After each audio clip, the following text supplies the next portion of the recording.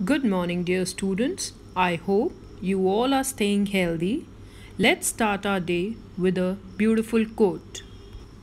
Lord, bless the food before us, the family beside us, and the love between us. Amen. Today, we will start our next chapter of history section. Chapter 4: What books and burials tell us.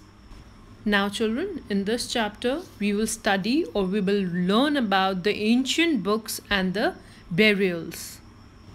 Now, children, you all must be knowing what are books. But do you know what is burial? The act of putting a dead body into the ground after death or a graveyard and remains found in it. So, basically, it is a graveyard. Don't be horrified, children. It is just a chapter. Now, children, we cannot think of a library and a burial place together, right? They are very different places used for different purposes. One is where we go to learn, and the other is where we go to bid goodbye to our loved ones. One place makes us happy, and the other makes us sad. But they have one thing in common. Both books and burials teach us many things about our country, culture, and our ancestors. So, children, let's find out what we can learn from books and burial places. First, let us see, children, how and what books emerged first in the era. So, children, in school you all must have gone to the library and you must have visited or seen different kind of books related to drama, mystery, horror, religious, action and adventure. So today, out of those books, today we are going to study about one of the oldest books in the world called Vedas. Now, children, Vedas were divided into 4 types. They were Rig Veda, Samveda, Yajurveda and Atharvaveda. So here you can see the remain of the Vedas. First, let us start with what is Rig Veda. So Rig Veda was one of the oldest Vedas, which has more than thousands of hymns, and these hymns are called suktas. The word suktas means well said. Children, before moving further, let's see what are hymns. Hymns are religious songs or poem in praise of God or goddesses. So, hymns were called suktas. That means that the suktas were the sayings. Children, initially, the hymns given in the Rig Vedas were recited only. So, they were not found in written form, and they were later composed and printed in less than 200 years ago. So, children, who composed these suktas? They were the rishis and the sages who laid down the suktas and the other hymns. And in this Rig Veda, there were 3 gods who were mentioned. They were Agni, god of fire, Indra, warrior god, and Som, a plant from which a drink is made, which was treated as a god. Now, children, Rig Veda was written in old or Vedic Sanskrit, which was very different from the Sanskrit which we have today. Sanskrit is a part of family of languages known as Indo-European. So, children, Indo-European language was a mixture of 5 Indian languages such as Assamese, Gujarati, Hindi, Kashmiri and Sindhi, and 6 European languages such as English, French, German, Greek, Italian and Spanish. Now, let's see rest of the Vedas. Next is Samveda.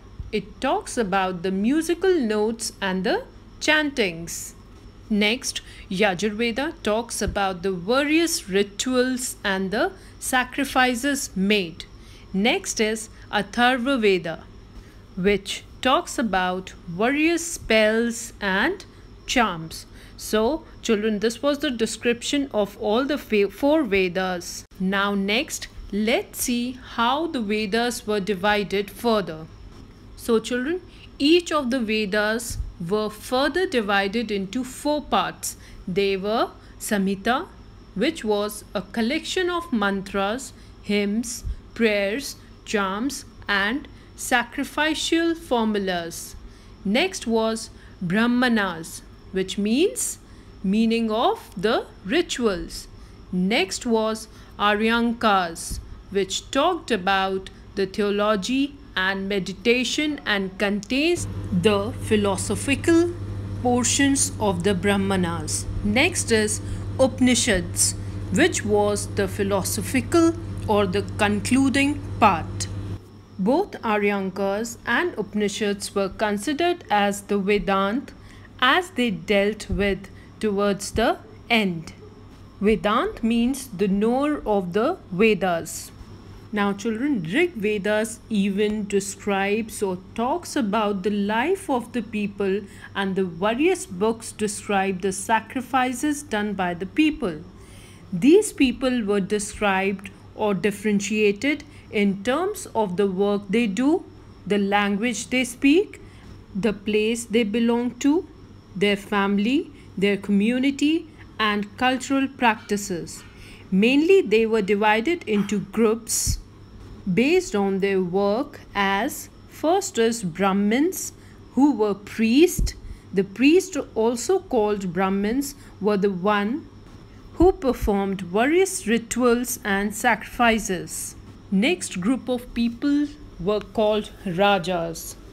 They were the people who performed rituals. Rajas were asked to perform the rituals because at that time they were not like the Rajas what we know today. They did not have any capital city or palaces or army, nor did they collect any taxes, as they did not have any concept of their sons automatically succeeding their father. Later on, they made their regions well known as Janpads or Mahajanpads. Then the kings started to maintain their army and collected taxes. Next group of people were Jana or Vish or a common man. The common man was called Jan or Vish, which was derived from Vaishyas. So children, in Rig Veda, the common man were called Jan, which were further divided into Purujana, Bharajana, and Yadujana. Next group of people were called Aryas, and they were the people who used to compose the hymns for the Vedas. Next group of people were called Dasas or Dasyus. They were children, the Indo-European people, and they were treated as slaves captured from war. Then we have Dasas, who were males, and the Dasyus were females, and they were considered as slaves. They were captured in wars by the opponent's army. They were treated as the property of their owners, who could make them do whatever work they wanted. So they were treated as slaves. Now children, before starting next topic, let's see what are megaliths.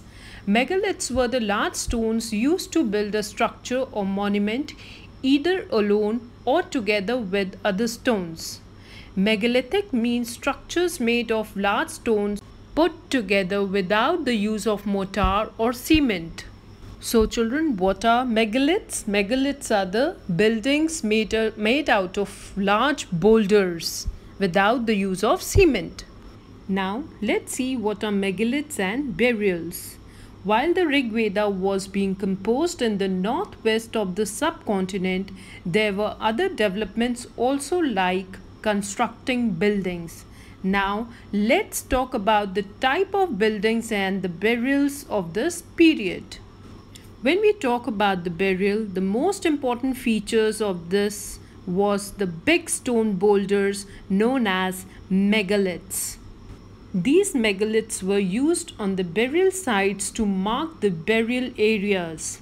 The practice of erecting megaliths began about 3000 years ago and was prevalent throughout the Deccan, South India, and the Northeast and Kashmir.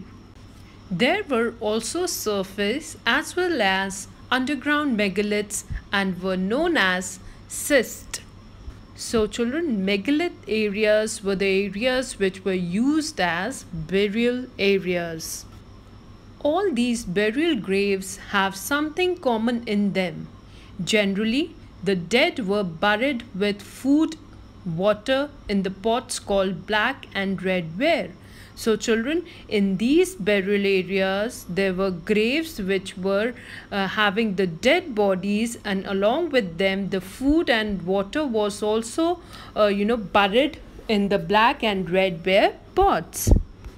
Now, on the burial sites, we have a demarcation between males and females.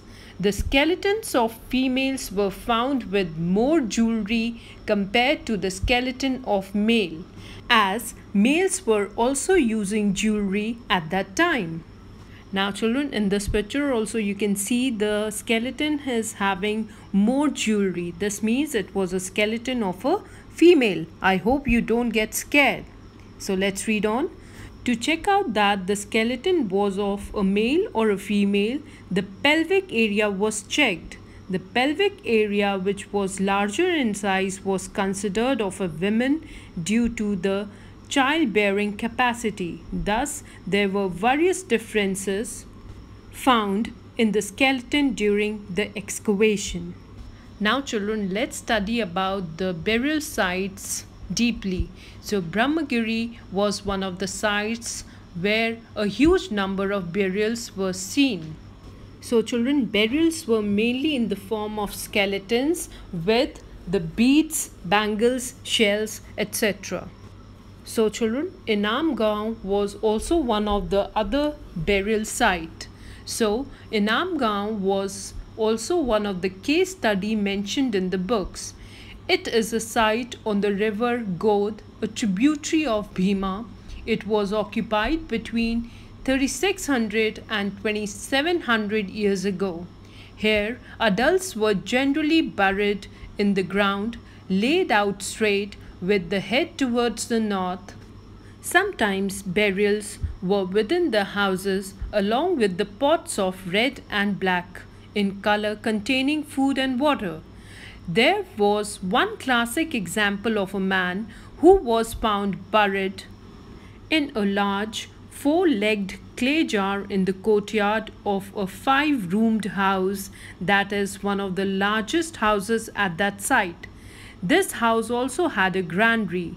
The body was placed in a cross-legged position. So children, these were the different ways in which the people at that time used to bury the people, the dead people, and these places were specially called megaliths. Archaeologists have also found seeds of wheat, barley, rice, pulses, millets, peas, and sesame, bones of a number of animals, and many bearing cut marks that show may have been used as food have also been found. These include cattle, buffalo, goat, sheep, dog, horse, ass, pig, sambar, hare, and mongoose. So children, archaeologists have found number of eatables which have been put along with the dead people in the graveyard. Let's read further. There are also some examples of the skeleton of some animals of China. The special thing about the skeleton was oracle bones. These bones were bones of the animals and have something writings on them. The most interesting part about the bones was that these bones were heated and cracked. Based on the shape they get after cracking, the fortune was predicted by the fortune teller. Definitely, there were mistakes, but it was a common practice in the major part of China. At that time, kings in China used to live in palaces. They had large quantities of wealth, including large, elaborately decorated bronze vessels, in contrast to the kings of India. There was no use of iron seen in the Chinese region at that time. Children, with this we come to an end of the chapter. Now children, you all can see the map work here. I have ticked the places which you have to mark on the physical map of India.